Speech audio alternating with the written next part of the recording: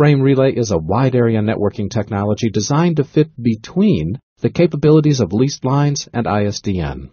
The official definition of frame relay is, quote, a shared, packet-switched, connectionless, permanent connection designed to support data services.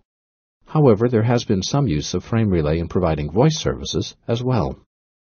As we discussed in an earlier lesson, packet switch networks share bandwidth across a service provider's switched network.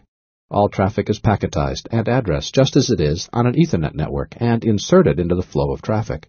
Frame relay is connectionless, so data can just be sent when it's ready and does not have to wait for a connection to be established. The connection is considered permanent because the corporate customer has a permanent connection into the switched network.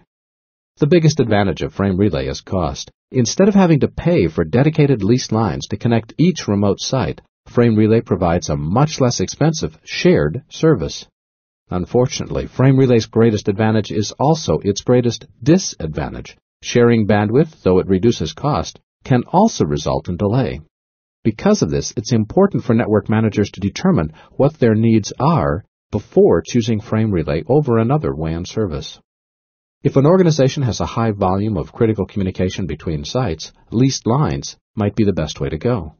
If there is a low volume of communication that occurs at irregular intervals, dial-up ISDN may be the appropriate WAN technology to use.